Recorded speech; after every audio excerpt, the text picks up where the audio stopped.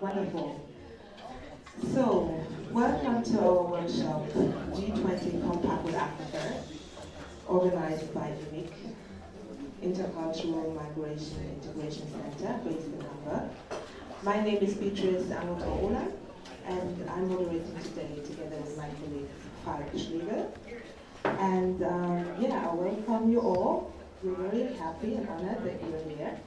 IMIC is founder of the Africa Day, a festival here in Hamburg, Intercultural Festival. And this year we also had a G20 panel. Even one of our panelists is here. This is Professor Dr. Rancio. It's very interesting. No, we had our panel in there, I'm just saying. Today we want to have a discussion in form of a fishbowl. So everyone is free to join the discussion. We will show a small video, and my colleague Falk, he was attending the conference last week in Berlin, so he will also give us an insight about the interview with Tsounkeu. And we will have on the panel Mr. Tsounkeu, I hope I pronounced it right, Mr. Bokosi, Mrs. Nancy Alexander, and Mr. Falk is going to lead the discussion. So, yeah, we're going to have impressions about the protest against G20 Partnership Conference. We're going to see it on the screen. And then the results of the G20 Africa Partnership Conference will be presented by Mr. Tsounkeu and Mr. Bokosi and my colleague Falk Schlegel. So I hope we're all going to have a good time, and I will give you later on a small summary about our panel we had during the Africa Day. And of course, our founder of IMIC is around, Mrs. Gerlich. She's just sitting right here. And Mr. Heinrich, these are the two people behind IMIC who are really the people here in Hamburg who are trying to support families who are not really yet well integrated, children who have problems in school, refugees who need support by paperwork, and IMIC is the #1 institution in Hamburg to get in touch with. Yeah, hello. Also, warm welcome from me, Falk Schlegel. Nice to meet you all. It's a very big pleasure to have you here in Hamburg. And just to make it very short for the beginning, we want to introduce IMIC a little bit, and that's also possible with the words of the former Hamburg Senator of Economic Affairs and Employment at this year's Africa Day Festival.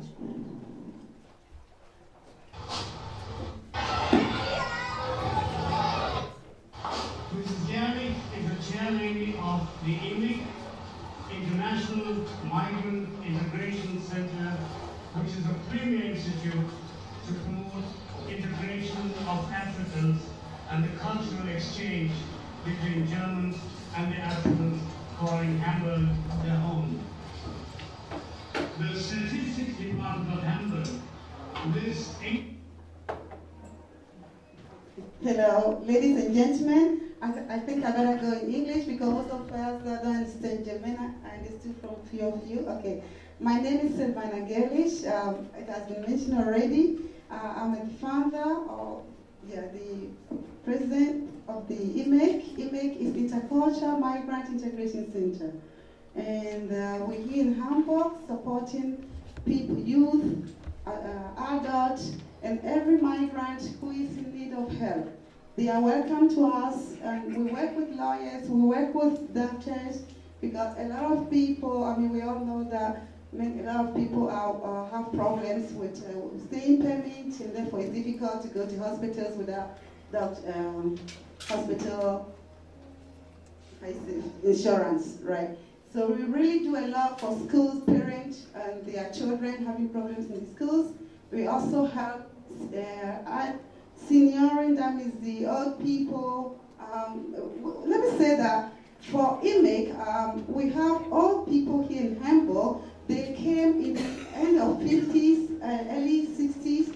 So you can say, for instance, most of them are the Ghanaians, and they are about 4th to 5th generation now in Hamburg. And I can say that in African community, we are, let's say 65,000, that's about 3.5 thousand population of the Africans here in Hamburg.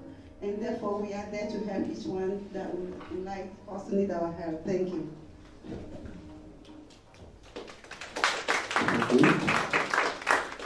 3.5% from African descent.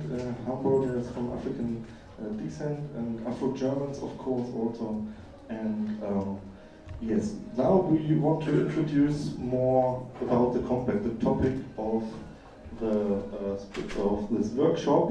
And IMEC, for example, also try to transport the messages from the official side, from the civil society side, from different sides of the G20 process, also to Africa, to Africans, as well as here in Hamburg, but also internationally to Africans in their countries. And so it was rather natural to become part of the process also concerning the compact with Africa. And as Beatrice said, I was this week actually, the beginning of the week I was in Berlin at the Africa conference, and I had the opportunity to interview the personal representative of Chancellor Merkel for Africa, the BMZ Commissioner for Africa, Tsounkeu, and I think it would be good also to hear from him what is the compact with Africa in a nutshell.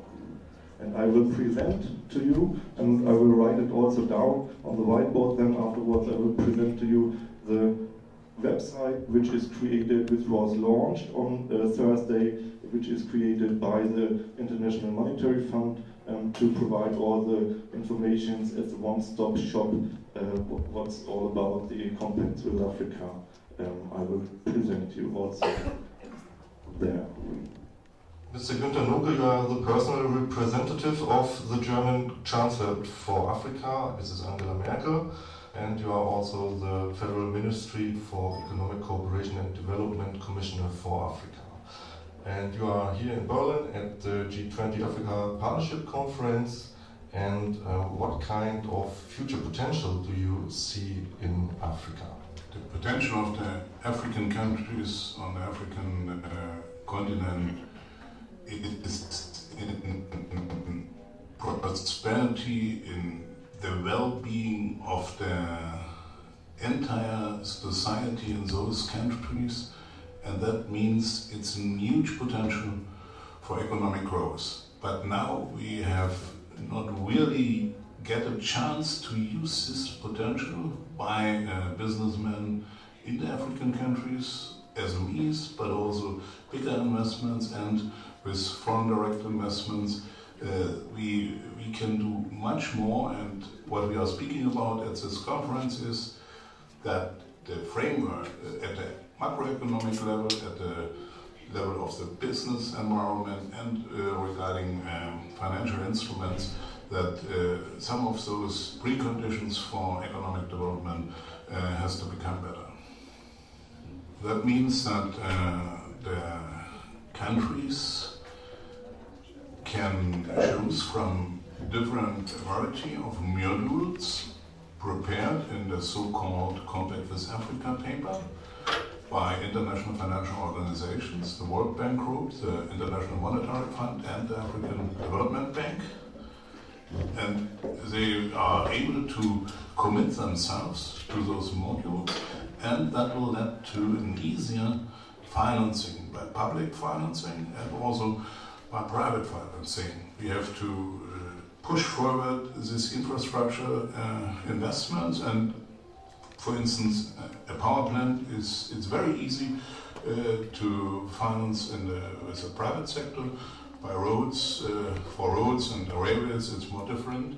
And so we are here to speak at this conference in detail very concrete about the best way and tailor-made solutions for the up to now already 7 compact countries.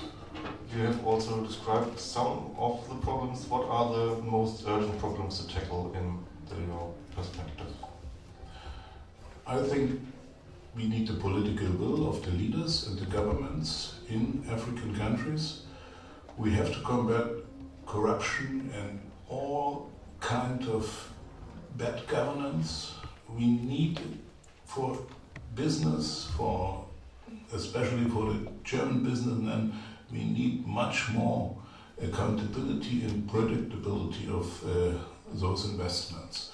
But we have to learn from each other. That also means we cannot expect that the German companies will find the same conditions as in Europe or like in North America. We have to guarantee some of the investments with investment guarantees or risk insurances, so that the first step into a country which is kind of uncertainty for the businessman or for the company, that this could be shared by the public sector and the private sector. We do not want to guarantee 100% of investments, but maybe we have to do more also from the German government and regarding public guarantees. There is, for instance, at the level of the European Union, the external investment plan, where we want to guarantee 30% of the investments. These are the kind of best solution or best practices you want to urge to the African leaders. The compact countries create a kind of new brand for good financial governance, and it is about creating role models for others that they can follow and make this benchmarking relatively successful investments in countries compared to others. We have seen, for instance, in the North African countries that many of them have special economic zones. They created the zone, set up the rules of procedure, but nothing has happened. And close to the port in Tanda, Morocco created also a specific economic zone. This zone was managed by the private sector for the private sector. The government has to give up power and not to conduct everything.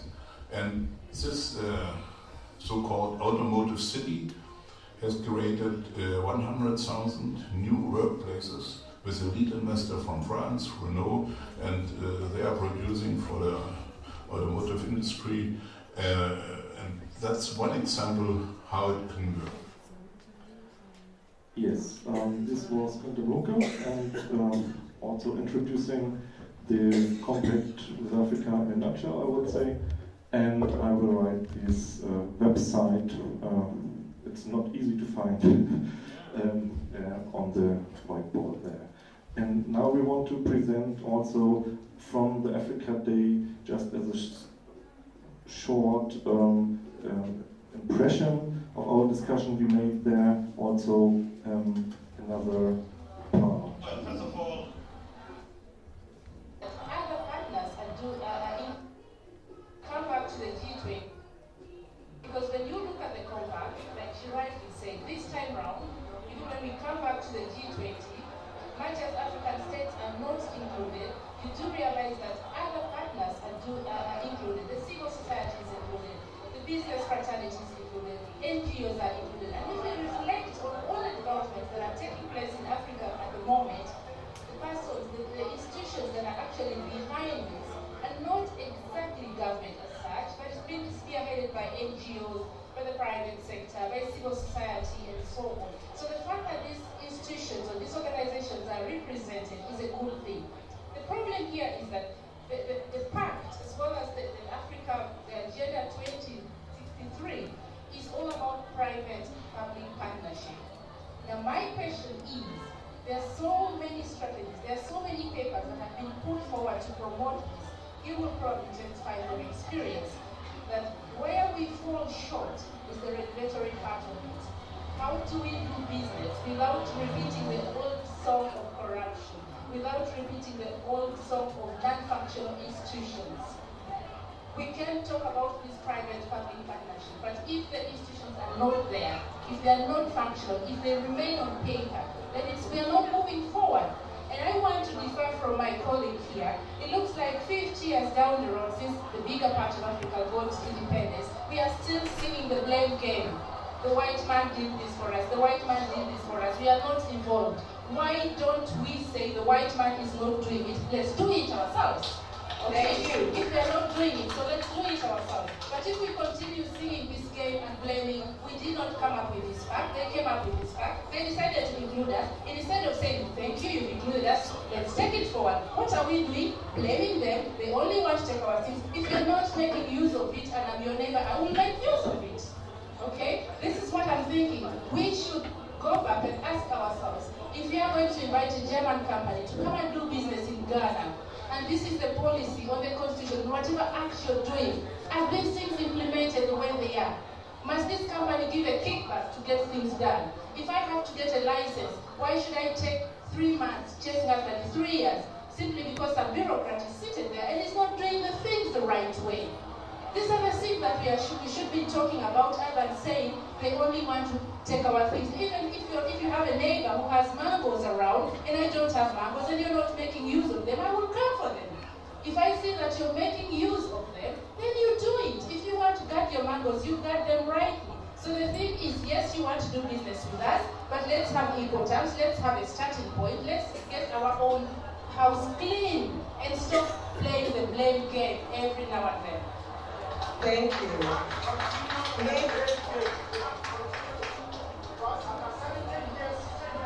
Should some questions? I'll come to you with the microphone. Is that time for questions? 1 second. We'll take the question later. Don't worry. Yes, give your question. 1 second.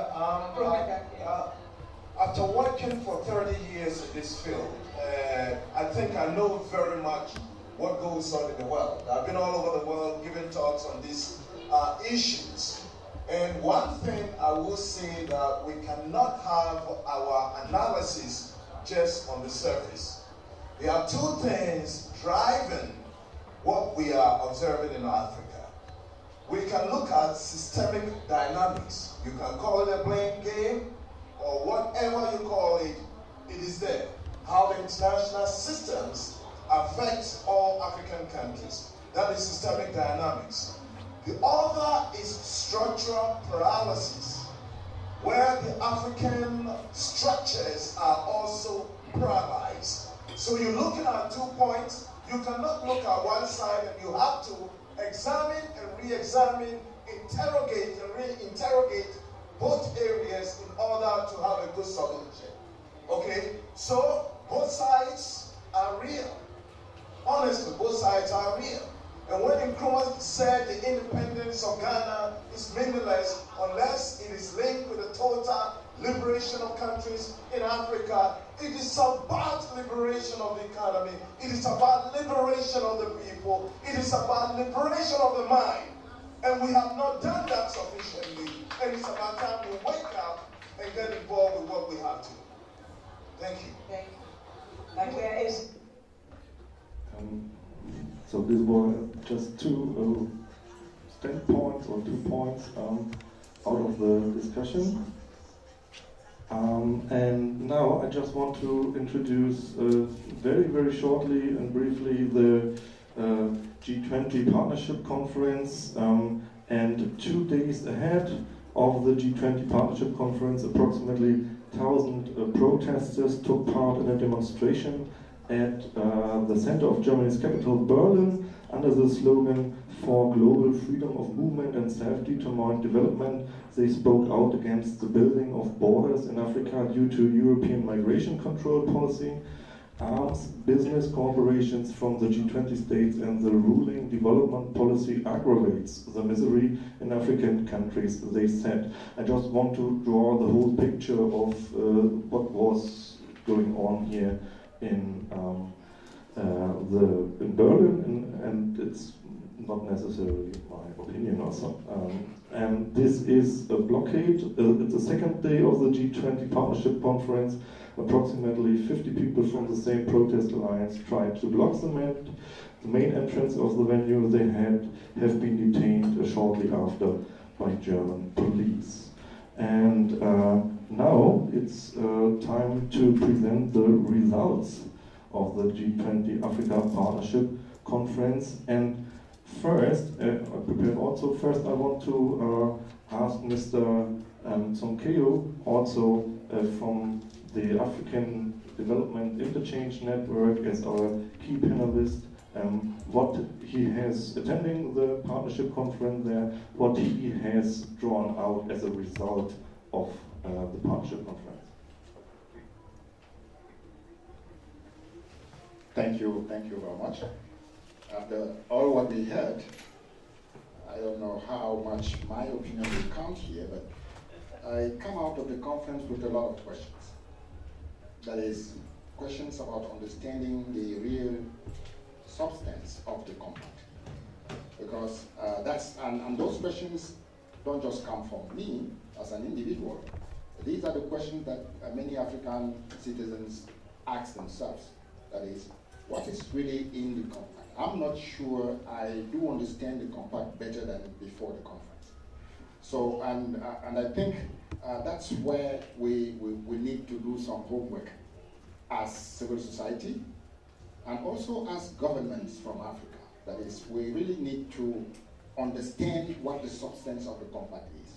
We hear that it's about facilitating private investment in Africa. This is not the first time we hear this. We've been hearing this for like 50 years. Someone said it in what you were presenting. Now, what is new in the compact? And this is the question we should be asking ourselves. So out of the conference, I'm still asking myself that question. That is, what is really new in the compact?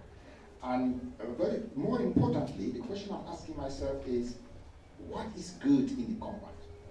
I don't just want to reject it, but I want to understand it and see how we can shape something beneficial for our people in Africa from the compact. And this is where another conversation should start.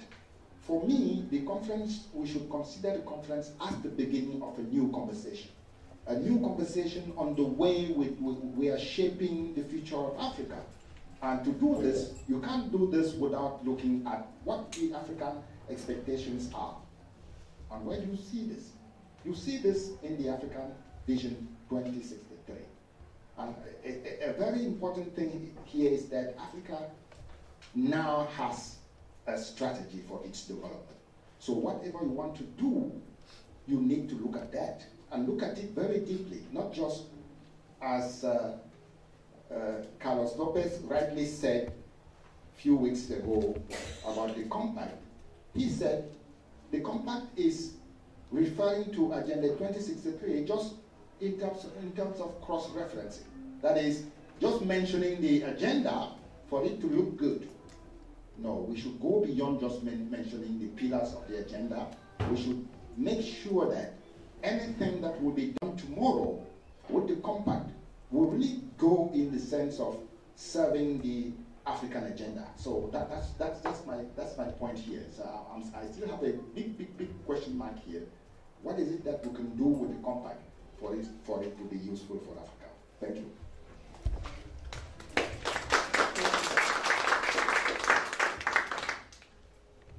And just to mention what was the outcome also of the different countries, one has to distinguish between the so-called Compact with Africa countries. It's the procedure, an official application procedure for a country to participate in a compact. Basically, it's open to all African countries. Interested countries take part in a so-called structured dialogue with local representatives of international financial institutions, International Monetary Fund, World Bank Group, African Development Bank, to examine whether the compact initiative is suitable for their country. If they are interested, the country's finance ministers write to the respective G20 presidency. The G20 presidency then afterwards invites the African finance ministers to G20 meetings, and so if they agree, of course. And afterwards, compact investment partnerships are negotiated between the African country, the international financial institutions, and other partners, e.g. individual G20 countries. For example, Germany has made a special agreement with 3 of that 7 proposed countries, and it's Ghana and Côte d'Ivoire, and Tunisia. And I just want to present you the so-called prospects at the partnership conference. There were investment roundtables, also under the so-called Chatham House rule, sometimes that there is not allowed anything to come out of to the public. And so it was very specific on different investment areas, and for example Morocco is one of the major countries receiving something, and I would just want to introduce you a little bit what's in that specific compact, and it's about the so-called automotive industry, what you already heard from Mr. Noka, and it's also about aeronautics. The countries can have their own perspective in what area particularly they want to draw attention. And it's also textiles, renewable energy, and infrastructure and logistics. Just to mention another country, Ghana, for example, they just have made a memorandum of understanding up to now, so it's in the process of negotiating the compact in detail, and Ghana has said, the finance minister also in an interview and at the conference, that they want to draw attention to energy, also renewable energy in the agriculture and agribusiness, and they have a big, in Accra, in the capital of Ghana, they have a big aluminium factory, and they want to have investments on that also, and they want to improve the financial system, of course, all the financial system. Just to have you presented some short examples, and you can find everything in detail for the specific countries in the website from the IMF I mentioned. Right, and now I want to ask Mrs. Nancy Alexander, who is from the Heinrich Boell Foundation North America, and the Director of Economic Governance Program, also, if she wants to add right now a little bit to that, and she has also prepared a short presentation. Sometimes when we have discussions like this, it doesn't fully capture what's gone before. The G20 has been working on Africa and especially infrastructure for 7 years. And so there's a lot of water under the bridge. And I wanted to show you that while Africa has made clear the kinds of goals that it's pursuing, the draw of minerals and mining is very strong. The compact makes extractive industries very, very prominent. And the program for infrastructure development in Africa is something the G20 has been working on for many years in 4 sectors: transport corridors, energy, water, and ICT. So you'll see especially energy and transport corridors very prominent, and it's because they've been working on it. This is a map of PETA's energy projects, transportation projects. The World Economic Forum and the World Bank got very frustrated because investors weren't coming into Africa, so they asked the presidents of each country to come up with the project that they would champion. And geostrategic considerations feature very prominently here. For instance, Nigeria to Algeria pipeline, did President Buhari in Nigeria really listen to people and say that's the #1 thing they wanted was to get gas to Europe? Similarly, on the east coast of Africa, did the president of Kenya discuss with people and come up with a railroad that would cost 6% of gross domestic product in Kenya, or the coal mine that's part of the Lamu Port South Sudan project. So I just want to leave you with the impression that it's very important in looking at the compact with Africa to know that, in particular, transport and energy and mining efforts to bring finance to Africa supposedly have been underway for a long time. And I wanted just to raise a few points for your consideration. The first thing is that the G20 is utterly policy incoherent. Trade and investment and economic policies are over here, sustainable development and climate are over here. Last year at the China G20 summit, all the leaders said that they were in favor of all forms of energy, especially natural gas, and we're talking about locking in technology for generations. And the social side of projects is not systemically considered either. So we desperately need the G20 to have coherent policies. The second point is that the compact is full of myths. They try to give the impression that public-private partnerships are going to bring lots of money to Africa. And the World Bank did an evaluation 2 years ago of 128 World Bank financed PPPs. Their conclusion was that there was no, as in zero, additionality by the private sector. Absolutely none. Now, if you look over a broad range of continents and a broad range of experiences, you'll find that the private sector can bring 20 to 30% of project cost. Is this working? No.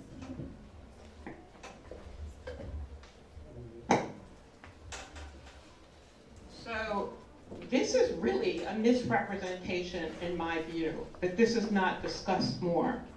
The third point is that the compact brings huge biases, and I want to name them. Number one, big is better. Cross-border is better. Energy and transport are better. What are the plans for urbanization? Do you know how Africa will urbanize? It doesn't seem to fit anywhere in the compact plans. So bigger is better. Energy, it doesn't matter what the source is. That's another bias. Doesn't matter. Yeah, we'll throw some renewable in. Number three, that PPPs are necessarily better, and they don't usually compare PPPs with the public works alternative. Monitoring and evaluation of PPPs has been so bad that in the health sector, the World Bank says it faces reputational risks because health sector is becoming unaffordable for people. So there's no outcomes that are systematically studied. So the third point is the bias. The fourth point is something very, very dear to my heart, and I'm winding up here. And that is that in order to do a compact, the World Bank, African Bank, and IMF have decided that they need to standardize all projects, roll them out in 3 years instead of 7 years. So I have a team of lawyers working with me that have identified 8 problems for the standard contract, which the G20 plans to roll out all over Africa in 2017 and 18. I'll say three things about this standardized contract. Number one, it puts an insane amount of risk on the public sector. Number two, it doesn't really encourage transparency, and it does so only modestly. And number three, it risks impeding the state's right to regulate in the public interest more than these famous investment agreements that you've heard about, like the draft TTIP and TPP.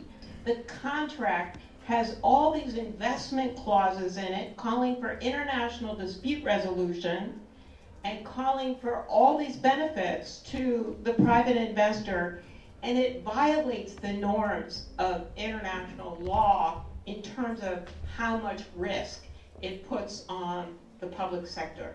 And that just means that these projects could be a debt bomb waiting to happen. Thank you.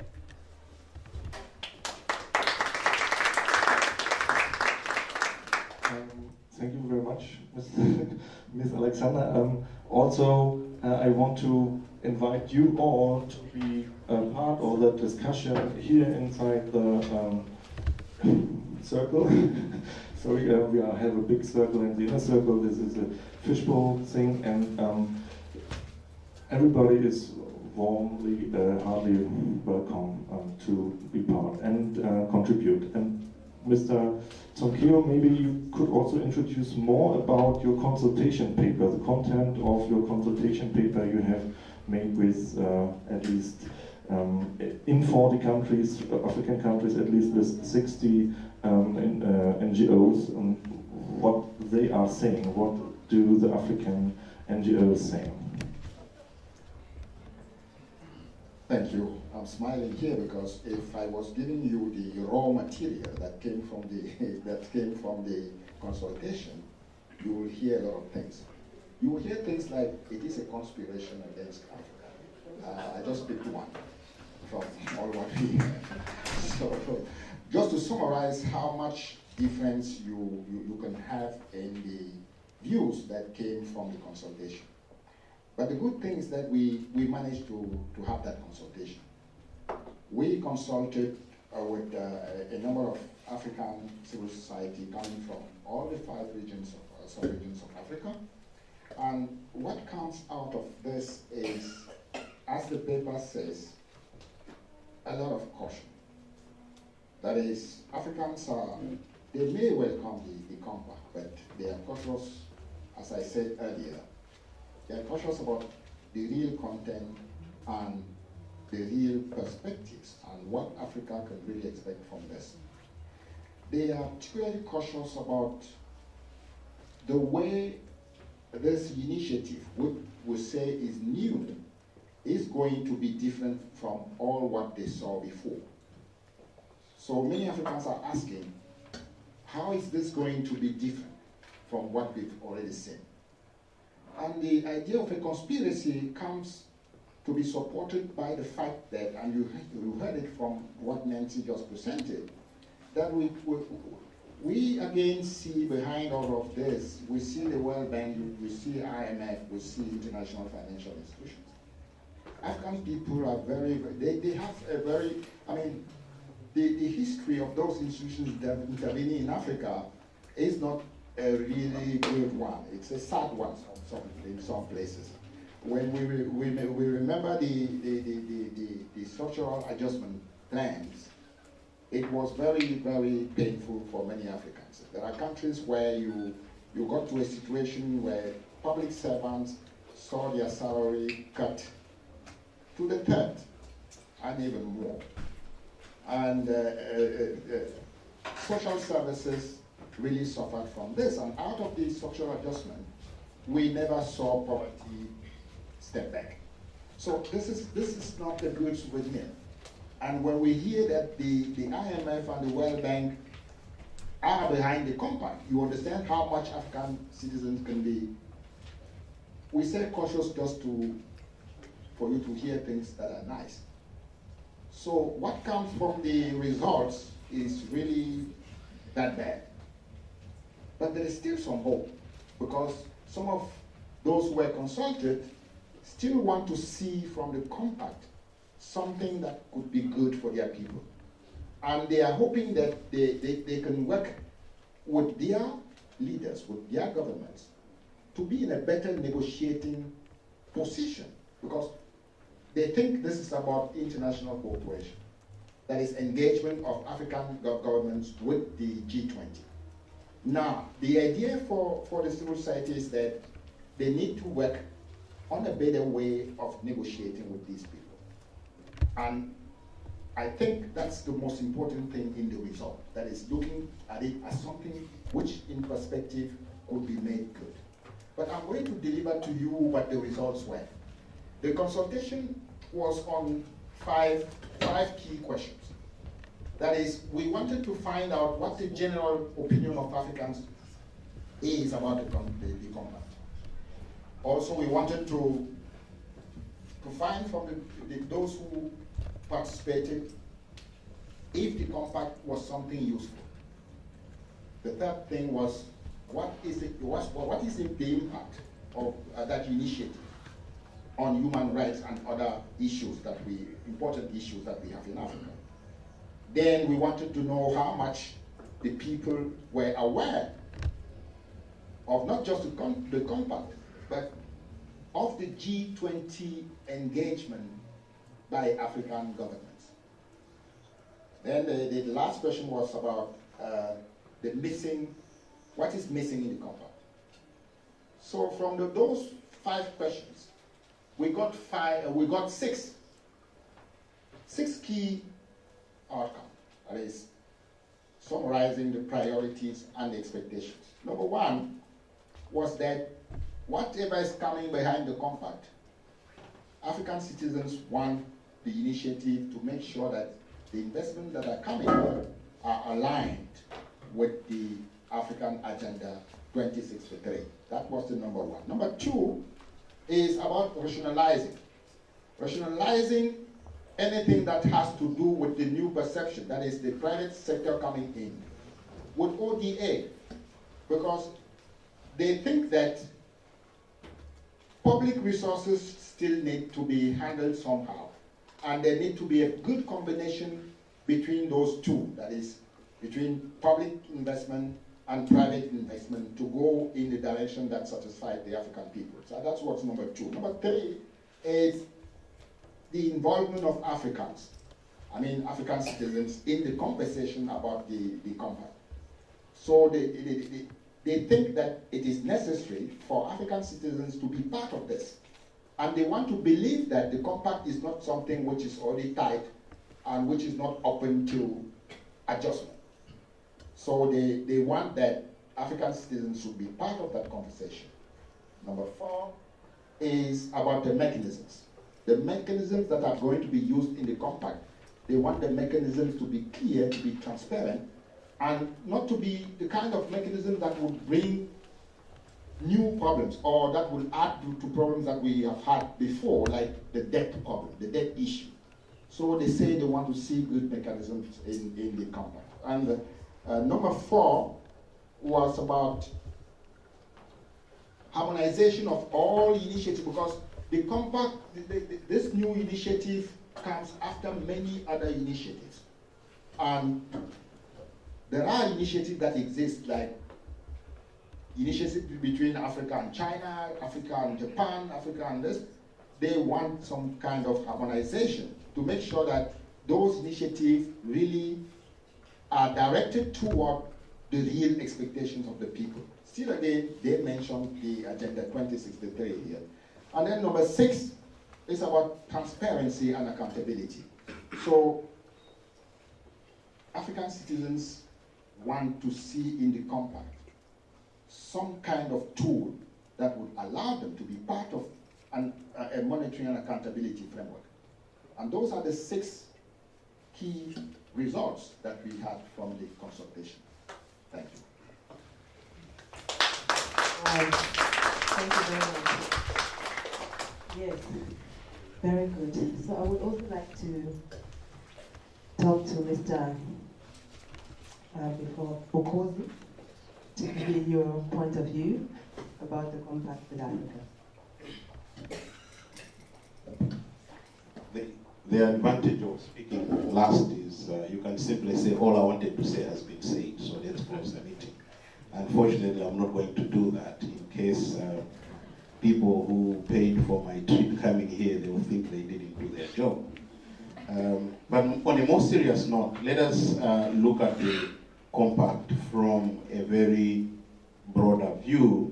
And I come from an organization that actually focuses on date and development. And I'll pick on from what Nancy said about big is better, PPPs are better, and the silence around what are the implications on the compact countries in terms of their debt management, in terms of the liabilities that they will get in the process. But those of us who are old enough, and I think a lot of us here are old enough, will remember what Martin talked about, the structural adjustment programs. At that time, it was like, if you want help, if you want any aid, these are the policy things you should change before we can even talk to you. If you read the paper that the IMF, the World Bank, and unfortunately the African Development Bank, supposed to be the premier bank for Africa, but in reality, anyway, let me not say that much. If you read that, it is actually structural adjustment programs through the back door. Because what they are saying, which the German government will not tell you, they will say there is a compact between us and the countries.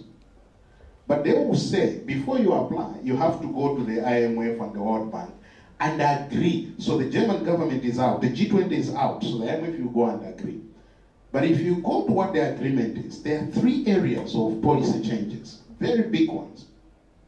Macroeconomic change, which is macroeconomic stability, business environment, and then what they call investor protection and financing. So it's business, financing, and macroeconomic indicators. I'll give you an example. So basically what they are saying is you need to change your regulations so that they protect the investor. Nothing about protecting the citizens, nothing about the impact on development, nothing about on SDGs, because as we have said, they have already concluded that PPPs will deal with sustainable development goals, so we can't even question the link. The link is as established as it is.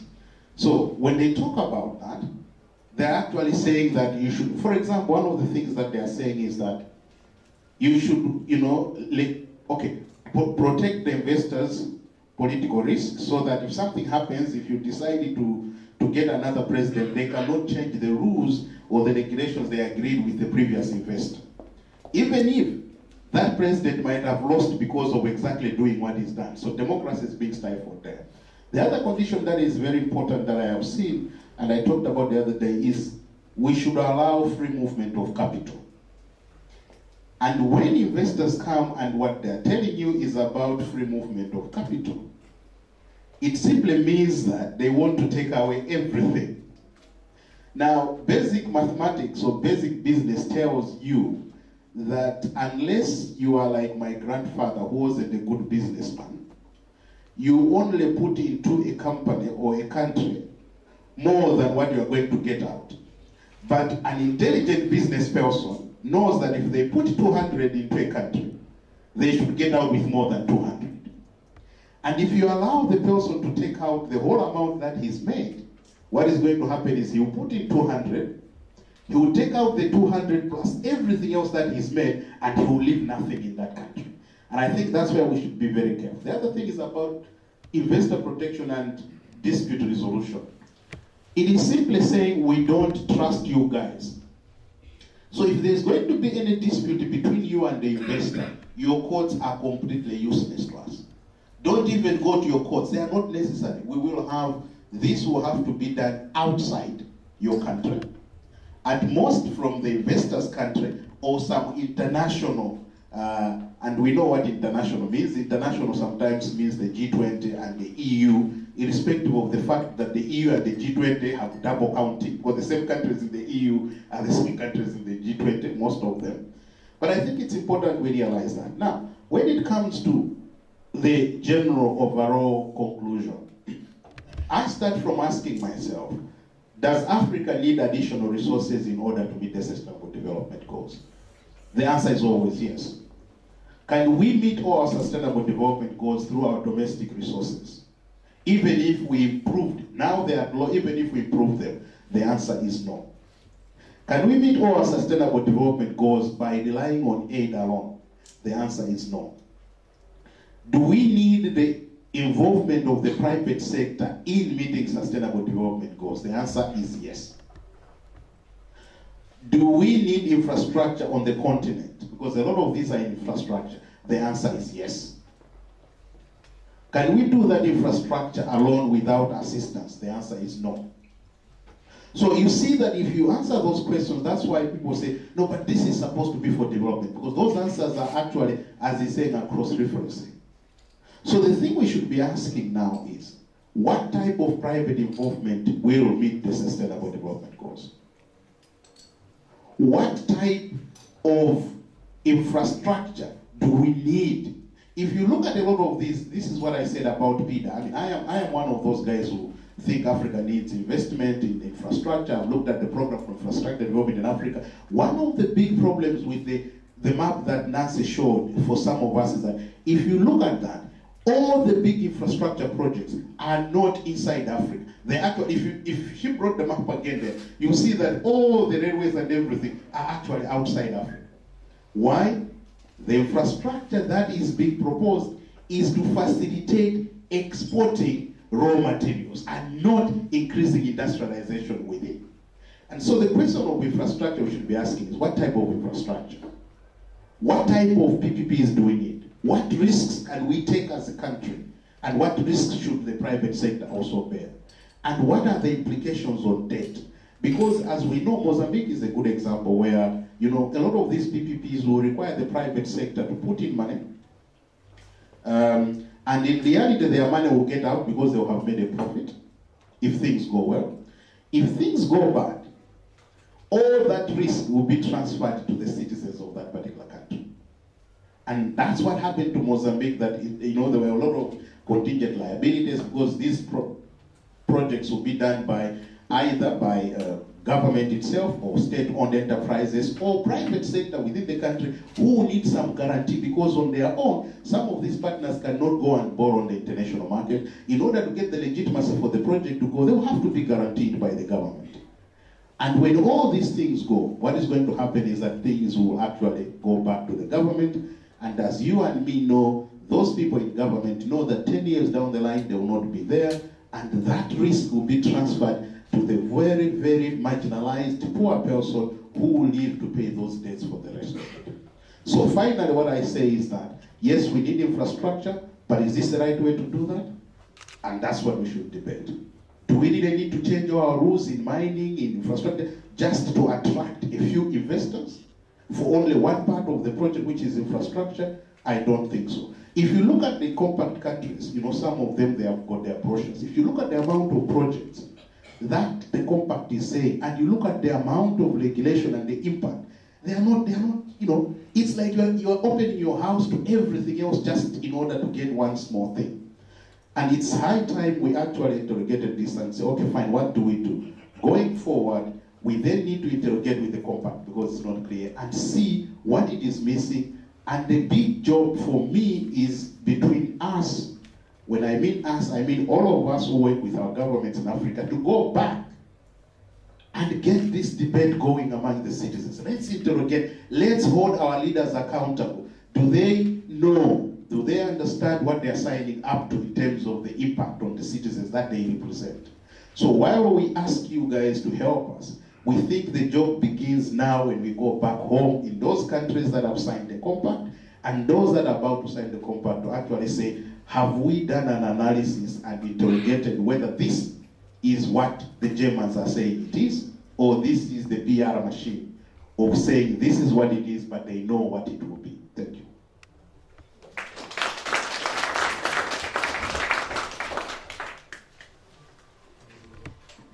Wow, thank you. Yeah, this was a very good insight. I mean, for me, I'm from Uganda, but I live in Germany, and so I grew up here. So, and I was also thinking and questioning myself, what is this compact with Africa about? And I was also wondering for us who are here in the diaspora, what can we do? I mean, how can we also link up with institutions who are based in Africa to bring also awareness? Because I know also some of my friends over here, they also are not aware what this means. And I think we really need to find a way to get closer with the diaspora, to find ways how we can get stronger to bring much more awareness to this. Yeah. Can I make a proposal? And of course, you know, I would want to hear what my African friends think of it. But when this big team of lawyers delivered their verdict on the public-private partnership contract that would be used in every single African country, and said this violates really basic principles of international law, doesn't depend on local courts, puts all the risk on the public sector, paralyzes the right to regulate. You know, one thing I would be doing, I think if I were you, is thinking about things like a moratorium. Kind of like there has been a consultation on the projects, you know, there has not been appropriate consultation on project selection. There has not been appropriate consultation on the project preparation and acceleration and replication process. There has not been enough consultation on the contract. And finally, there has not been enough consultation on what the African Continental Business Network is doing, which wants northern pension funds, you know, to buy into all of Africa's infrastructure so that, you know, low-income, medium-income Africans can pay old people's pensions in Europe and the United States. I mean, if that happened, it would be the worst human rights violation I could really think of. So I'd just like to throw out the idea of a moratorium on the compact. So you also can answer to that question, or just keep in mind. And I'm very delighted that you have taken the chair, and everybody is hopefully coming soon as well. Please introduce yourself and what you want to contribute. Thank you very much indeed. My name is Davis Okombo, and I come from Kenya in East Africa. First and foremost, I would want to recognize the fact that Africa needs trade. That is not in dispute. We really want to engage with the G20 and the rest of the world in promoting trade. Having said that, I would wish to remind everyone that the founding fathers of Africa, people like Kwame Nkrumah, President Kenyatta of Kenya, people like President Julius Nyerere, and so on, had the great desire for Africa to be united and to speak together with one voice. And as a result of that, we have had a lot of regional blocs, like in East Africa, we have the East African Community. In West Africa, we have ECOWAS, and in South Africa, we have the South Africa community coming together, which have structures to negotiate on trade and international issues. Now, looking at the compact with Africa, I was surprised to see that one of the preconditions for support is that individual African country must make an application. Yet we have structures, we have regional blocs that are strong, that can speak with one voice. Why do you want to restrict us? Why can't you allow us to speak with one voice as a region, as East Africa or West Africa? Because we believe we have an African saying that there is power in unity. We cannot be bulldozed when we are together. We cannot be shortchanged when we speak together with one voice. So my message to this compact with Africa, let us negotiate as a bloc. Do not put a condition that only Kenya can negotiate and so on. We have had this precedent set. We had the EU trade agreements that the East African countries had to negotiate and so forth. Why are you just restricting us to this. Now, my second point, we talked about these champions. One of our distinguished panelists talk of presidential champions, and I saw my president, Kenyatta of Kenya, being mentioned as one of the champions because of the infrastructural developments. But we have a problem here, because remember, the LAPSET and more recently the SGR, the standard gauge railway from Mombasa traveling to Nairobi and so on, was part of private investment from China. Some Chinese got loan wherever they got it, built that railways running into billions and billions of Kenya shillings, and the cost was inflated. If you compare what we used, is not really what SGR should cost. Now, the question is this. When we allow such private investments to go on with billions and billions of shillings being taken as loan, and then the people have to pay back, what is the benefit when all is said and done? Last but not the least, in Africa, we want to have trade with the G20 and the rest of the world. We want the market in the West to be open. We have flowers. One day I saw flowers from Kenya in Tsounkeu. We want to bring more flowers from Kenya, but you're putting a lot of restrictions in the EU with the standards and all this stuff that are not negotiated. But the compact only seems to say that, okay, we protect investors from Europe and G20 and blah, blah, and not. We want also traders from Africa. I also want to become a trader. We want free space in G20. Thank you.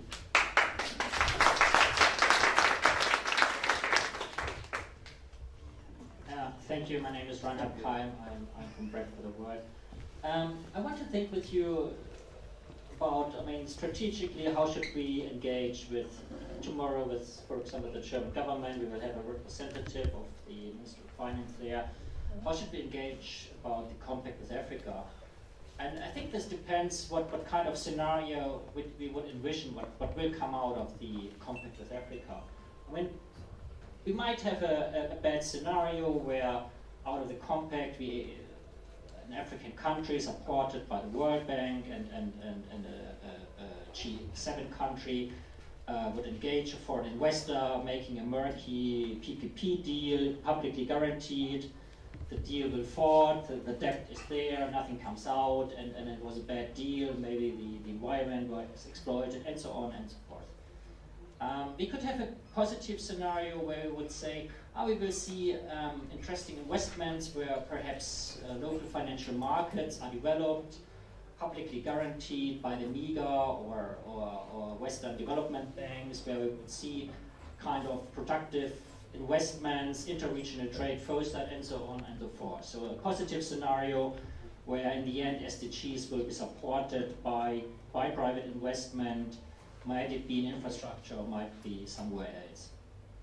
But for me the most plausible scenario would be that actually after the German presidency and the German elections are over, the finance ministry will discover we do not have really the capacity to bring this forward, the Argentinian presidency is not really interested in it, and it will be just another G20 initiative which is leading to nothing.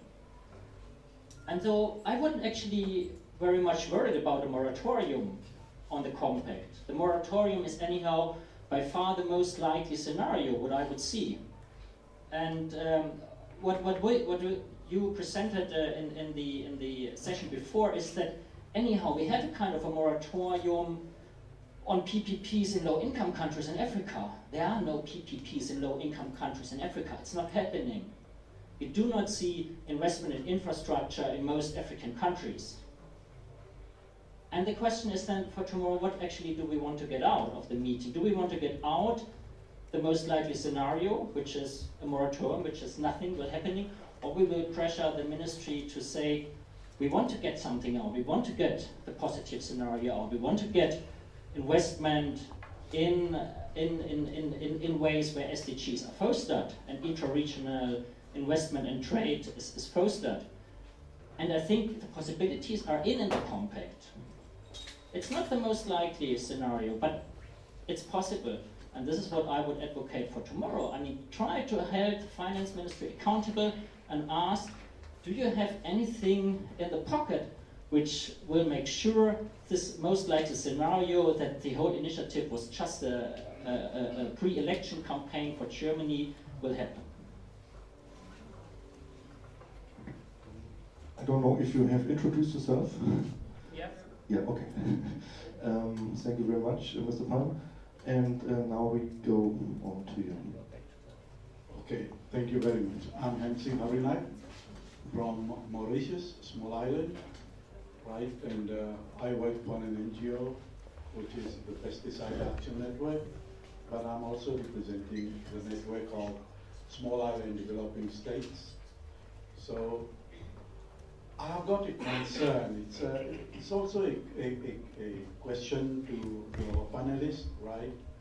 And we have noted that because of the fact that in certain countries you have got well-established democratic principles being observed, you have got elections coming every 5 years, like in Mauritius, and other countries as well. And because politicians become very, very unpopular after 2 or 3 years that they have come into power, we have noted a new emerging scenario taking place. And that's money making, right? How is it that they do it? That governments, they don't like small projects. If there is a project likely to help the country, and if it is cheap, government is not interested, right? If there is a cheap solution, it's not what they like. They like very expensive. They like very projects that involve huge sums of money. Now, but when you ask yourselves a question, but why is it that such things are happening? We are a poor country, we are an African country, but let's go for cheap solutions where you can get easy employment for your people. But no. Then it comes to when the more you ask questions, then you start finding solutions. It's because of accountability. These people, all our leaders, political leaders, all the policy makers are not accountable. Once they are no longer in power, they go. Right? You can't touch them. So for them, it is in their interest to take the biggest project possible, the most expensive, because we know that part of the money goes elsewhere. I'm not saying 100%, but part of the money goes elsewhere. Maybe in Deutsche Bank, right? But the most popular it goes into Swiss Bank, right? And then once they leave, and they know that they are going to leave after 5 years, so they have made the money. So I don't know what kind of possibilities will there be between G20 and Africa to make our leaders, our policy makers, our politicians who contract debt onerous debt, right? I know our friend from AFRODAD is he very much likes this question of onerous debt, right?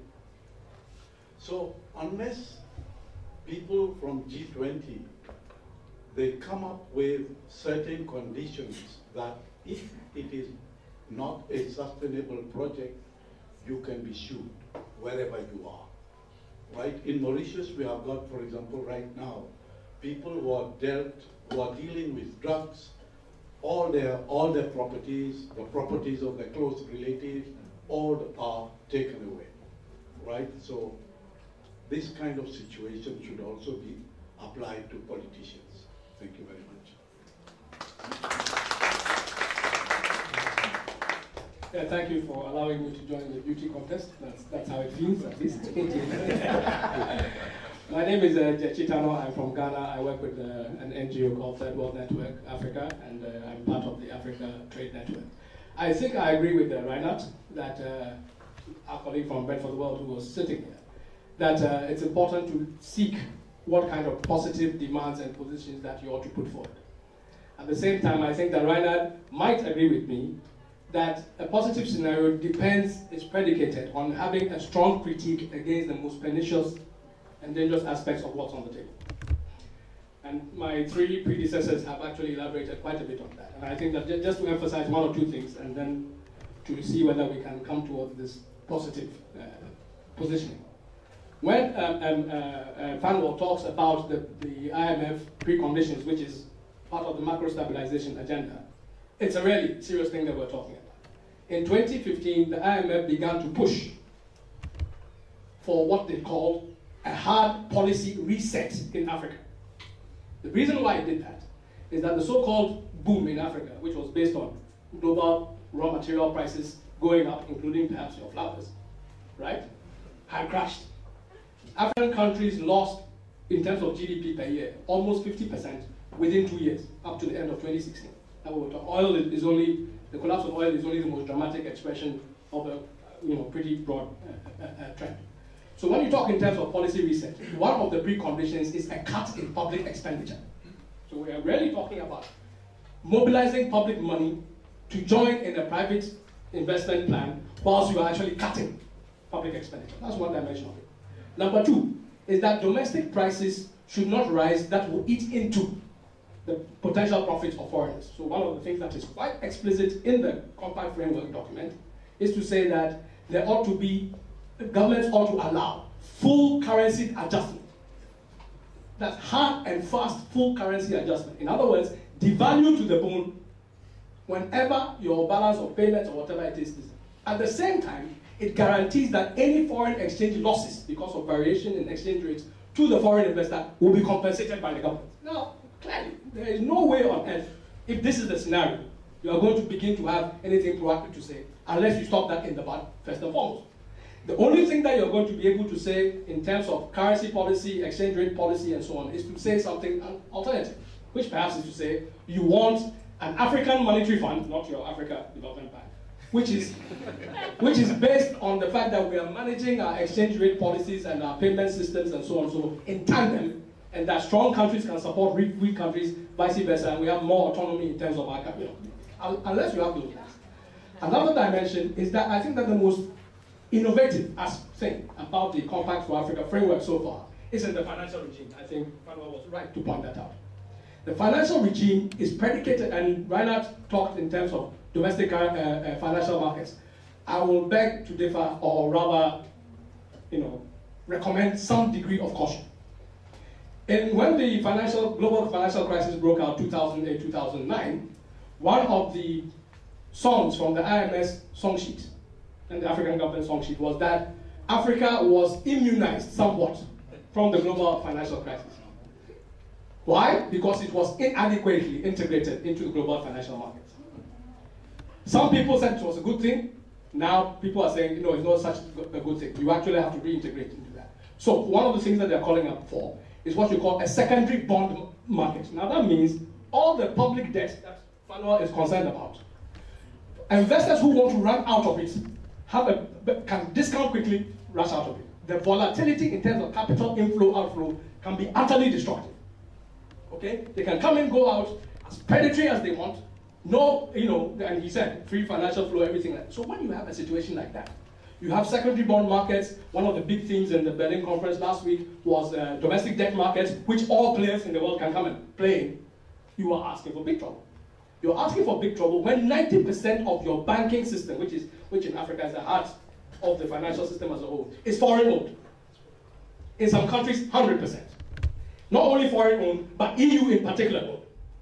You have a situation where, in terms of African banking, there was a study by the British financial press, Financial Times, which said that African banks may be small in terms of global volume, and even in some cases in terms of even in relation to African GDP. However, next to the United States banking system, it is the most profitable when it comes to fees, consultants, all those kind of service charges that are taken. In other words, even the consultants, in the project preparation and so on, who are going to clean half the money before it even gets to that's real. It's in the contracts already. Nancy will confirm that. You have money market managers, not investors, running the show now on the basis of what they call the 2-20 principle. 2% is your fee, 20% share of profit if it delivers profit. Now, clearly, you cannot tell me that somebody who buys a public debt in Ethiopia and sells it on in 3 minutes is an investor of any sort. He's not.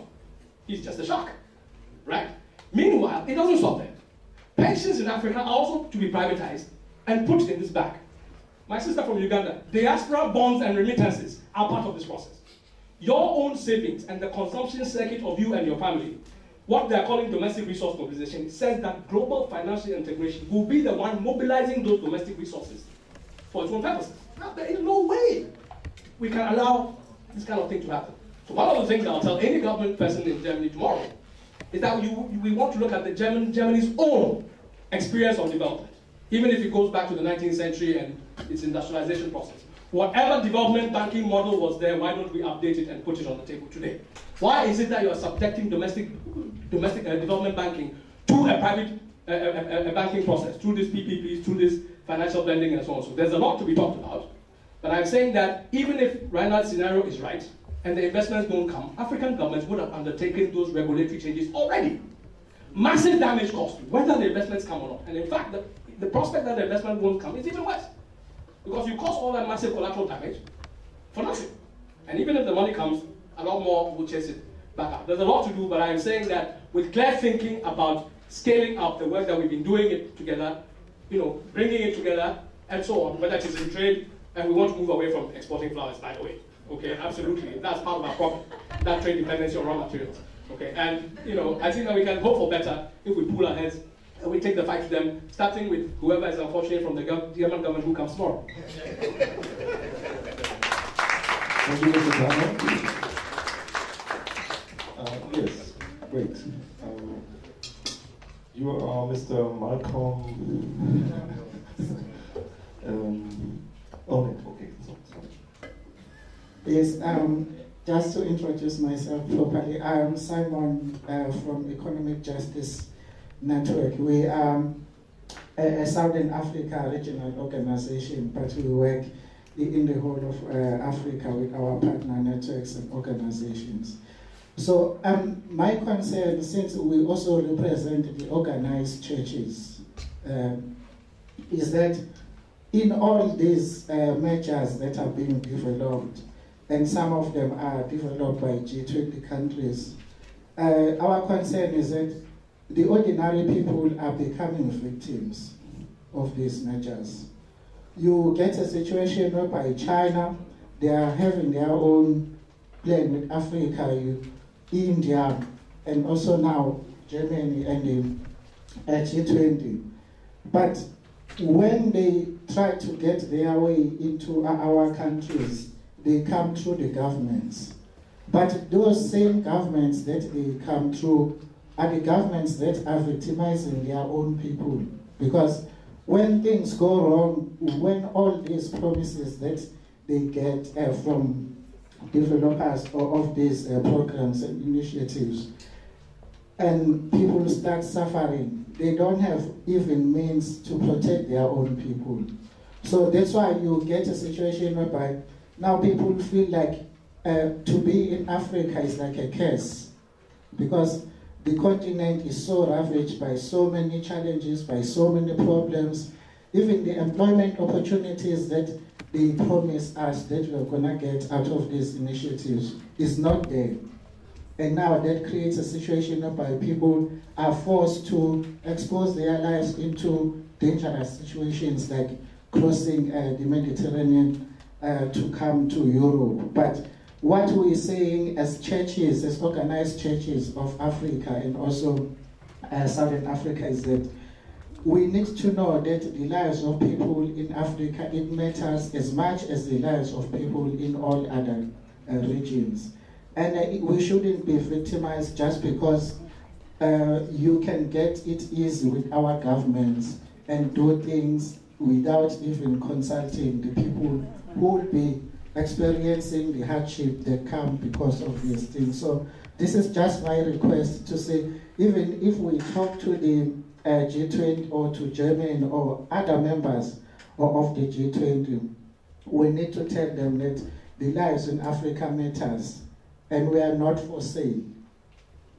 So I think this is the message that I would like to convey.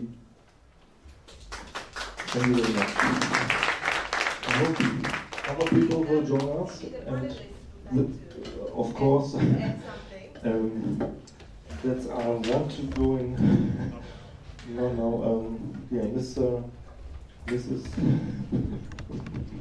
You want to add or react, or just to develop more the alternative strategy of having partnerships with Africa?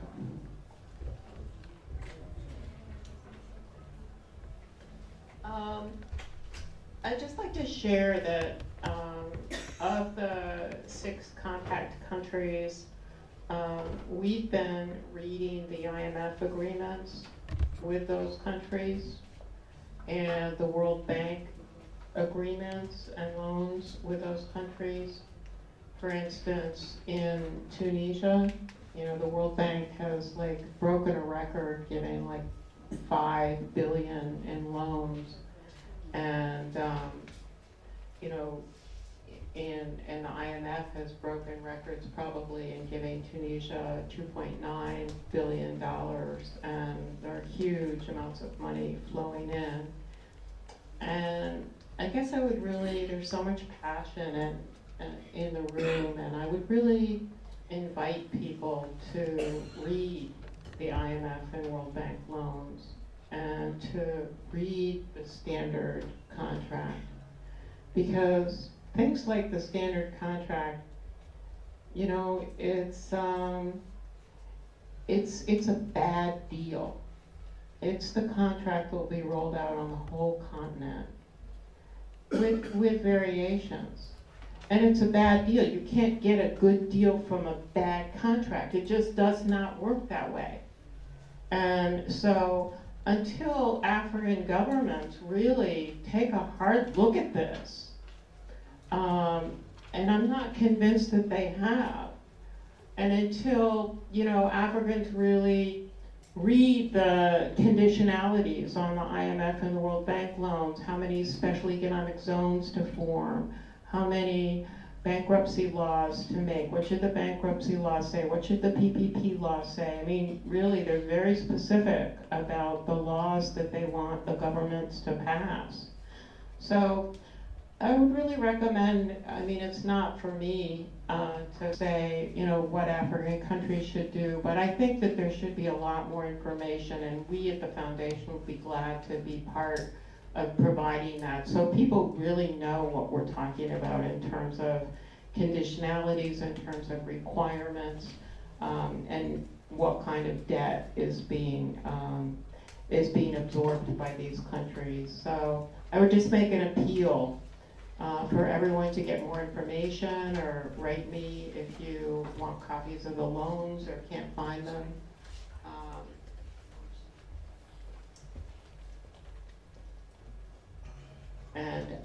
Certainly I've watched since the 1980s and the African Alternative Structural Adjustment Programs called AFSAP. I've watched since the 1980s for African countries to fight for policy space. And even though I'm not African, I'm in a lot of partnerships, and since the 1980s, for instance, the World Bank has been pushing Africa to privatize lots of its assets. And it makes me kind of sick to see these agreements finally, a lot of hope being put on these agreements to finally privatize assets, with the agreement that, users' fees will really be hiked up.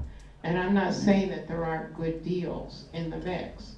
I'm sure there are good deals in the mix if there are different contracts created, and if people really identify the programs that will meet their needs. But so far, there's not a lot of that occurring.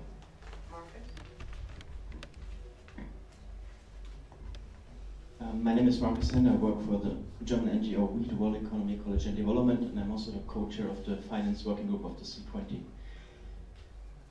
First, I want to make a general comment on the compact, on the nature of the compact, or the two observations. One is based on some stories that an Oxfam colleague told me based on some also intelligence from the ministries, from the German ministry, which was a bit like that. The history of the compact was like this: that Schäuble or the German government said, we want to do something in Africa, and they went to the World Bank and they said, oh, what can we do? Can you help us? And the World Bank was a bit like, oh, what do you want? What do you want? We don't do something specific in Africa, so what do you want? And they said, okay, but if you are so pressing us, we just write down something we do anyways and put it into this compact, and then you can call the Compact of Africa. So that's a bit supporting maybe Reinhard's comment that it might be also not such an important initiative, possibly as the most probable outcome, because it's not so many new things, and maybe the specific initiative is really not so important. Still, I would say the content also, and the strong PPP focus, and if you look into the compacts as far as it's on the website and these prospectus, on the website it's all with PPP, and they all praise it, and they all introduce these frameworks as far as I perceive it, and I find it really the most dangerous way of making investments, because you don't have the full advantage of a private sector, not the full advantage of a public sector. It's just combining the disadvantages of both public and private investment. That's PPP to me. So at least for a large infrastructure project. So I would really say, even if the compact might be not so important finally politically, it's just a wrong step in this long story of establishing PPP as a main means for investments. And that's why I think we should resist it. And my main idea at the moment, which I think would be good to follow, is that you just also look at specific projects that you can use then in a work publicly with our ministries or your ministries. For example, we look currently at a project in Dakar, which is an airport project, a PPP project from Fraport. Fraport is the company that runs the Frankfurt airport, the biggest airport of Germany. And it's publicly owned, the majority still, by the state of Hessen and the city of Frankfurt. And they do all of the world, these PPP airports now in different ways. And Dakar is one project, and we are still looking into it. But it was the first information we have is a bit like this. They started in 2007 and said it will be ready in 2010-11. And now we have 2017, it's still not finished, and the current date for opening is December 2017. So delay of at least 6 years. We found out that there have been huge delays, even once the contract was terminated by Mackie-Cell in between. Now they renegotiate a lot of new claims by Fraport that they want more money, which is a very common feature of PPP contracts. So all the typical problems are there. However, still, for us to find out a lot of information is very difficult, so I think a collaboration on such projects will be very helpful. Another example, we're looking into German companies engaged in special economic zones, just to expose that this German company has a 10, 20-year tax break, or unfinished tax break or so, which I believe is in the German public still something you could work with, because it's still something to say, Siemens has a 10-year tax break, doesn't pay any tax at all. If you say that's a development project, that's just insane. And I think if you would have very specific examples that are also somewhat waterproof, that you can say they are active there, they have the tax break, we could use this in Germany to do some work, and then at least maybe if the compact goes on, to have better projects than without this public criticism. Because then they are forced to say, oh, no, that was not what we wanted. We wanted, of course, to pay tax and all this. And I know that companies are highly under pressure now because the reputational risk, as they call it, is higher than 5 years ago. The tax is something that the investors look at, that the public looks at, politics looks at. So they have a really growing fear, what we also hear from companies and from the German Industry Association. It was told at the Compact opening conference last week, there was a representative from the German Industry Association, and she said, yeah, it's a fact, it's a growing reputational risk if you do not pay tax. And I think you should use this and really expose the problem with the special economic zones, which are also quite prominent, I think, in the Compact. So these are some elements. And the last comment on JJ. I really would like you to ask tomorrow Mr. Farbeck, the guy from my finance ministry, which is with you on the panel tomorrow, what was the way Germany developed. Because if you asked him, then he should actually say, oh, in end of 19th century, early 20th century, we had a lot of from the founding of cooperative banks and public savings banks. And until today, this is the backbone of the German financing of the small, middle-sized companies, which was also much more, not completely, but much more safe in the crisis. And so this is actually what you should do. and not maybe a domestic bond market, even though I disagree that I think it's better to have domestic debt at least than international, which I think you also say, but I think it's much better. Let's keep the debate going. Yeah. Okay. But I think you should really ask Mr. Fadek, what is the main financier of the German business? And then he must say it's the Sparkassen, the savings banks, and the Genossenschaftsbank, the cooperative banks. And that's actually what you should also, I think, follow, unless you make a completely different system also. Thank you very much.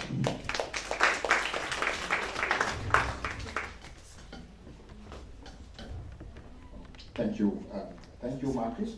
I think the last thing that I would like to say here is that we should come out of this beauty contest and get into something else. And I want to go in line as the panel.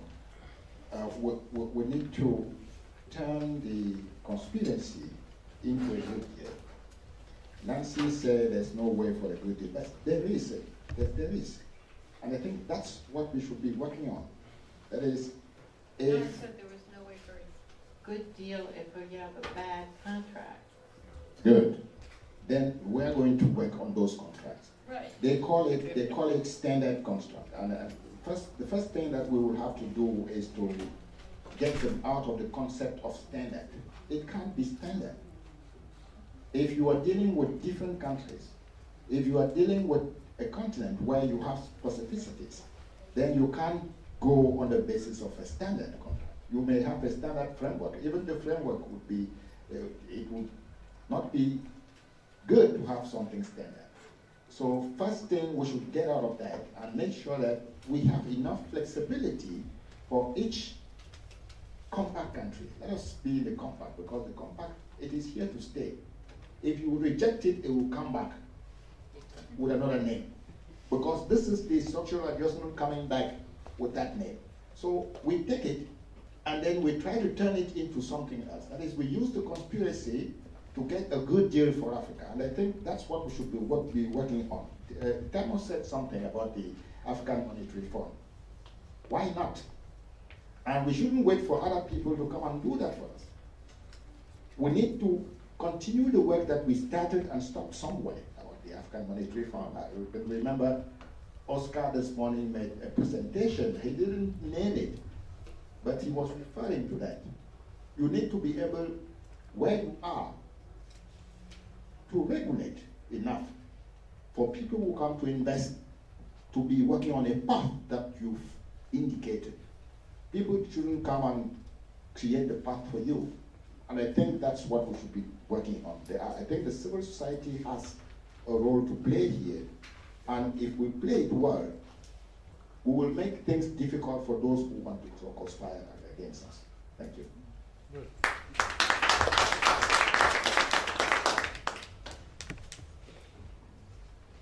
I hope it's not the last word. I hope there are some other people, maybe Mr. Tano again, to join us here. Also to speak out for a specific network or a specific country or whatsoever, and or about the political agenda of Germany maybe. And Mr. Tano wants to hit something. Yeah, thank you very much. I mean, I take Marcus's point about domestic debt being better than the foreign debt, but I think that what is the specific thing here is the context within which the domestic debt market is being introduced, and who are those who are going to be part of that market. Because if you have, anybody from anywhere buying and shorting your domestic debt, I mean, it could create all kinds of problems.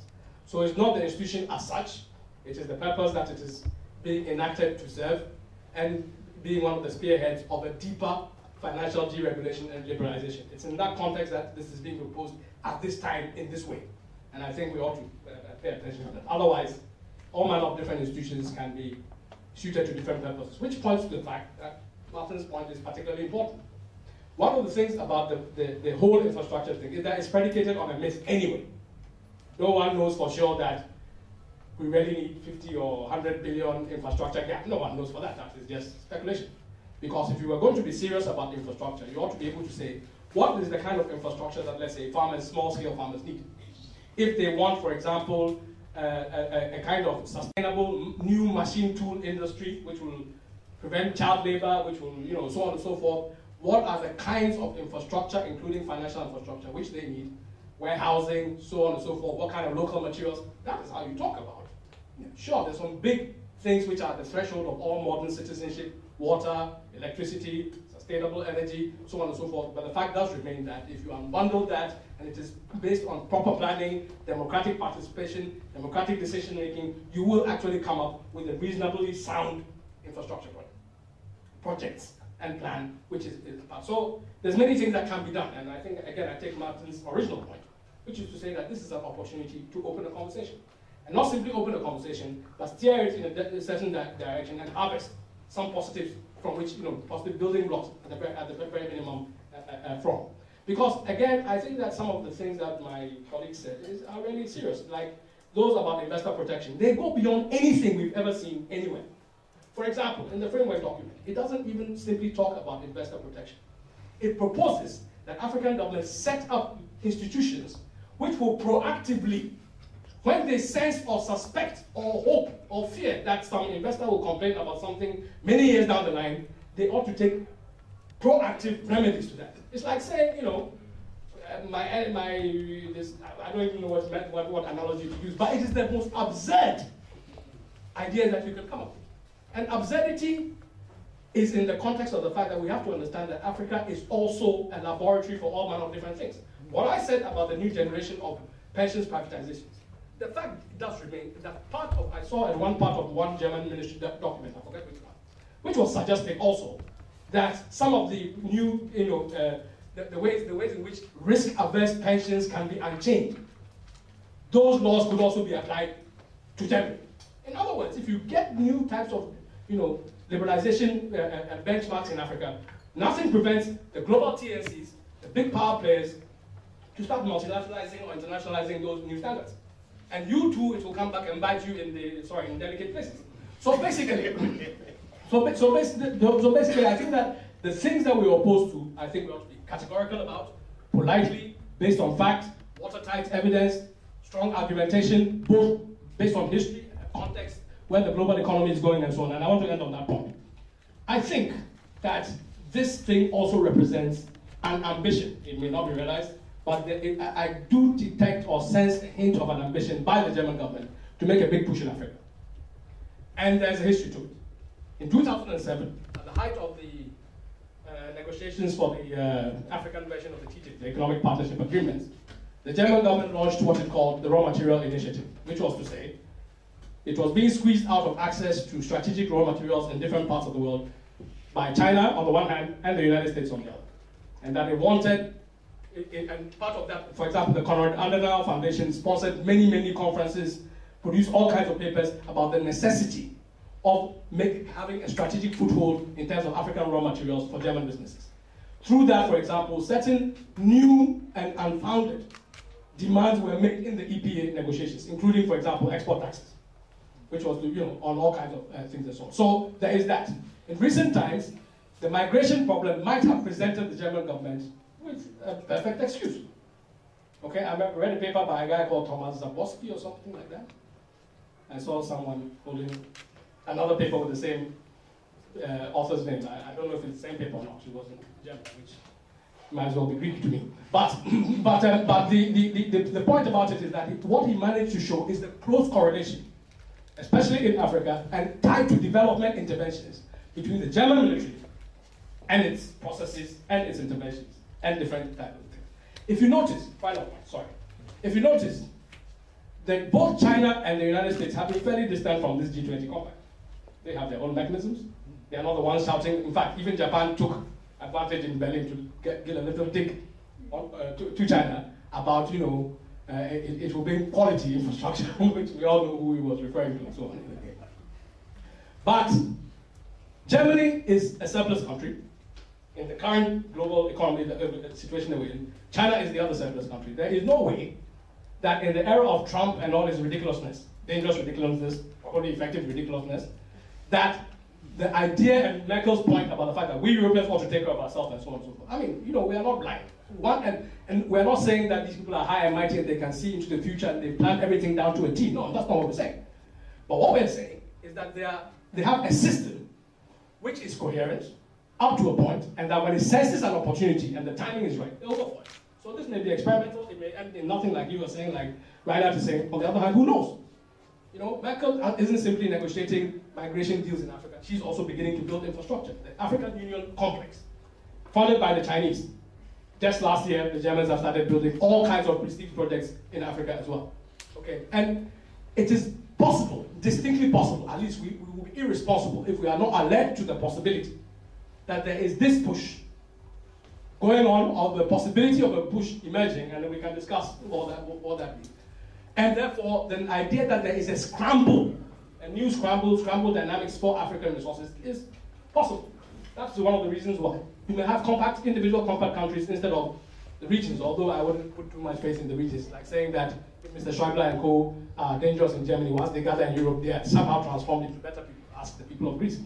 So basically, the thing is that I think that the way in which we understand and someone, I think it was you, made the point about integrating our efforts, the way in which we understand the conjuncture between migration, between all these various concerns, and the possibility of making profits out of that, promoting business, using the soft power of development aid, coming to with these compacts and so on. So those possibilities exist, and I think that it will be responsible and the right thing to do to be paying attention to these dynamics, in addition to the specifics that we mentioned. Okay. Incidentally, the compact also demands the conclusion of the EPA, not just as it is now, but a new generation, which will include the non-goods part, telecoms, financial services, intellectual property. The compact demands that. It demands that the EPA be also the threshold for any common agreement that African countries may reach among themselves. Please, there is a lot to be said about what is underfoot, and let's see that, let's pay more attention. Thank you. And of course there will be more time tomorrow, also in the consultation day. I just have another last question for all of you. For example, the discussion has been also more about the big structures, the macroeconomic things and so on. I would ask you if you have an advice for example, small diaspora businesses from Germany here in Hamburg who wants to invest in their own countries. If you are a businessman for a small or medium-sized company here in Germany, what is your advice to them? What they should do and what they should try to push through the political agenda here in Germany also? They should pay universal minimum incomes to start with. Yes, and other things?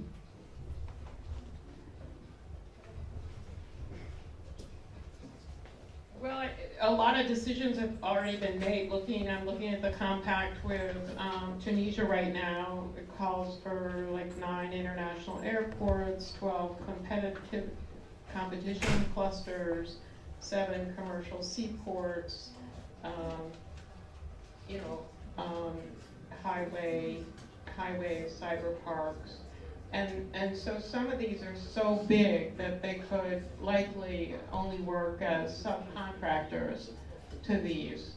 And the key question, I think you're asking, I would ask a different question, and I would ask the question of how we bring small and medium-sized enterprises in Africa into the compact, because I think that the opportunities for procurement from foreign enterprises will be really ample. But domestic African businesses, I think the question is very important. Thank you, Nancy, for changing the question into that one. Because, yes, it's one of the 6 points that African citizens have. Because we are saying that we want private sector to come and invest in Africa. Okay, good. Let us admit that it's a good thing and we are accepting. I don't even know how we will refute this thing. When they come in, there should be a mechanism for a domestic private sector to evolve, because we know that in Africa we have like 90% of the economy based on what some call the informal. Those are entrepreneurs where they are, who do a lot, but who do not have access to financing, for instance, to real capital that they need. One single dollar that you put as investment with those people, those entrepreneurs, would bring back more than $30. That's from a study. So we need to go there and groom a private sector, which is made up of small and medium-sized enterprises, domestic, that will then be in that festival and also make profit, and that profit, Fanwell, will go nowhere but stay in Africa. So there should be a mechanism for that. And this is where the diaspora would come in here. That is, they could put pressure on Germany to create a space for medium-sized enterprises coming from this side to be part of those big projects. I think that's another opportunity. And if we combine those two, the opportunity for small business to be part of the compact coming from Germany and the other G20 countries, and the grooming of a domestic private sector in Africa, then that could be the small part of it where we make benefit for African citizens.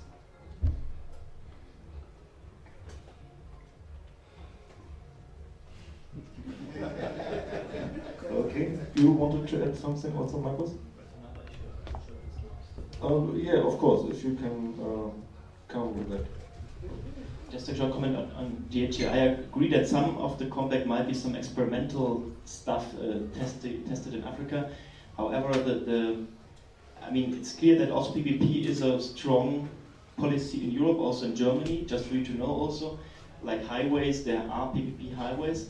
But it's also important to know there's a strong criticism even within the German system. For example, the German PPP highways have been regularly evaluated by the German Court of Auditors, and they were all negative that this is a project which is a good project in terms of that it's cheaper by PPP compared to the public procurement directly. And so there's also strong material which might be also of use for you if you have ever encountered your government and say, oh, they do this, the G20 countries, because they have so much successes or so. There's a lot of material out there on negative effects in G20 and Europe countries, or for example Spain last year, the whole system of highway PPP project leaders broke down. They were all bankrupt and all this. So there's a lot of stuff you might also use if you have any discussion. And last point also, which is not really a kind of experiment in Africa, is the fact that the pension funds are liberalized to invest more into real estate. That's a thing which goes on for years now, the debate in the European Union, the Capital Market Union. In Germany, there has been a commission 3 years ago which evaluated means how to bring more pension fund money into German infrastructure. So it's not only somehow going to Africa, it's everywhere. So it's a global capitalist I don't know, mode at the moment that they try to push for this. Would you have an advice also, just in a minute, would you have an advice also to improve the small and medium-sized business sector in African countries? What I said before, I want to... Okay. Yeah. Thank you all. I'm from Togo, a French country. So if I speak English, don't be. If I hear my African, I saw that, or I see that Marshall Plan for Africa is a good thing. It's not bad.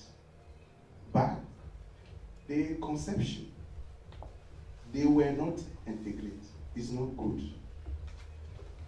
You must integrate them for some reforms or some changing of ideas.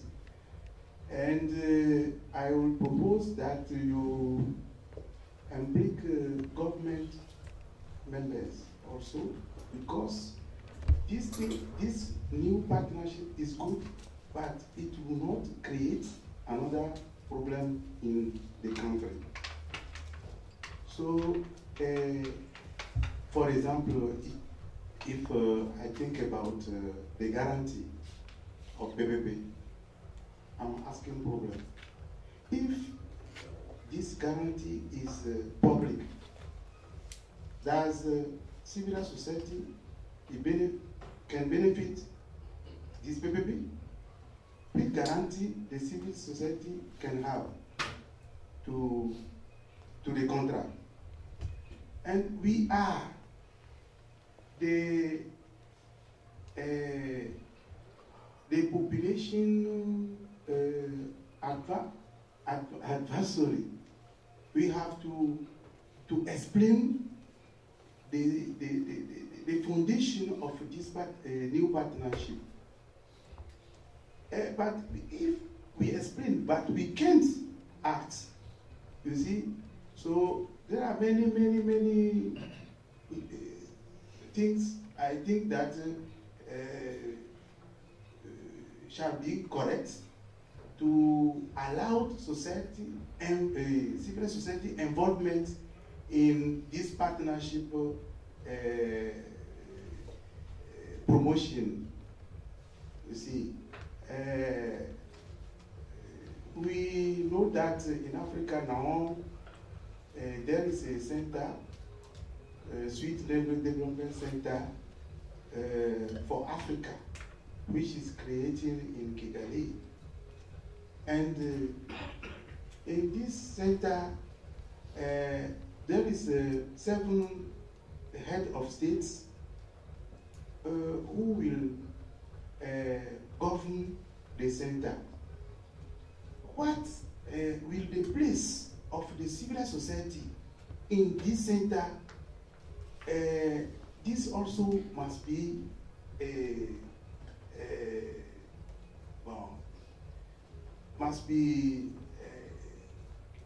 I don't know how will be the method. I don't know if the Marshall Plan will recommend to this center civil society represented here at this summit. I don't know. But there must be a correlation, a good correlation, everything to have a good mechanism for the well-being of African population. You see, thank you. Thank you very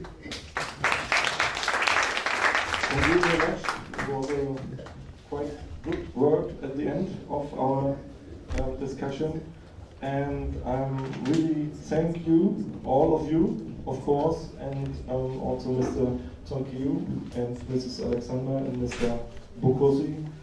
And thank you very much for attending the workshop, and I'm hopeful that there is a good conversation also tomorrow with the federal finance minister consultant there, or somehow. And yes, it's going on to be or to working for Africa, and I hope we all do.